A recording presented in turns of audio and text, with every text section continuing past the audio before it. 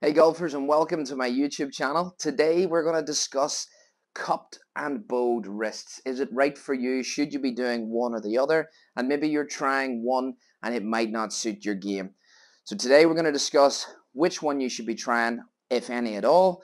And also we look at golfers like Matt Fitzpatrick with a cupped wrist, and we look at Morikawa, Jon Rahm with a bowed wrist.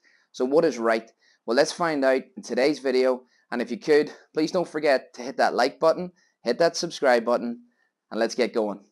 So before we discuss whether you should be trying to bow your wrist at the top of the backswing or cup the wrist or maybe keep it flat, let's discuss what those two terms mean. If we cup the wrist, this is our lead wrist, at the top of the backswing, it will have this angle. This is referred to as cupping or extension of the lead wrist. If we flex the lead wrist, we get a bowed look. So remember, at the top of the backswing, this is where you'll see Jon Rahm, Morikawa, and this is where you'll see the likes of Matt Fitzpatrick.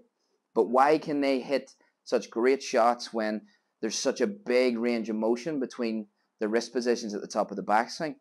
Well, this is because it's all very grip dependent, okay? So let's take a deeper look. Bowing or flexing the lead wrist, cupping or extending the lead wrist is changing the face angle. So if I have the club to where the toe is pointing straight to the ground, this is a very open position.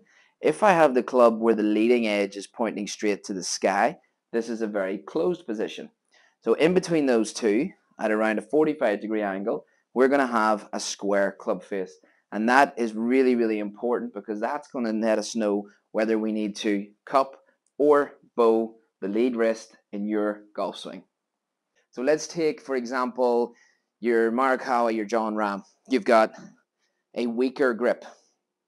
If I make a swing with a weaker grip and go to the top, you'll see that I get into that toe down open position. So I would need to have more bowing of the wrist to get the club face into that square position. Now let's take a Matt Fitzpatrick, a stronger grip. So lead hand more around to the right, and I make my normal backswing.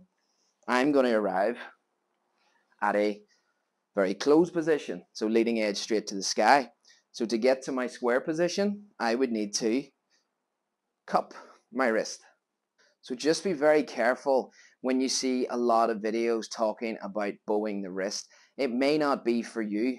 If you're somebody at the top of the backswing whose club face, as we already know, if it's a little bit closed, the last thing you want to do is continue to bow it because now you're in big trouble.